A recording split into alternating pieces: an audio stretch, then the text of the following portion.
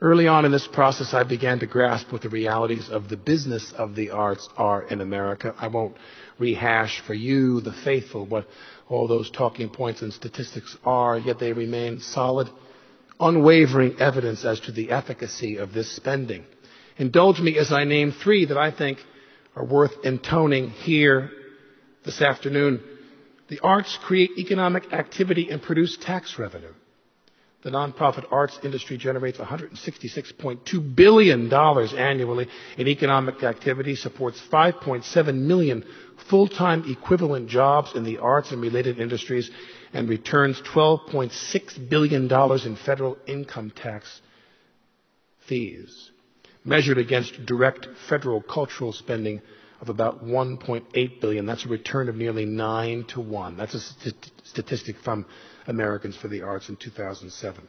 Number two, the arts are a magnet for local business. I love this one. A strong arts sector is an economic asset that stimulates business activity, attracting companies that want to offer their employees and clients a creative climate and an attractive community with high amenity value. The arts have been shown to be a successful and sustainable strategy for revitalizing rural areas, inner cities, and populations struggling with poverty. Arts organizations purchase goods and services that help local merchants thrive.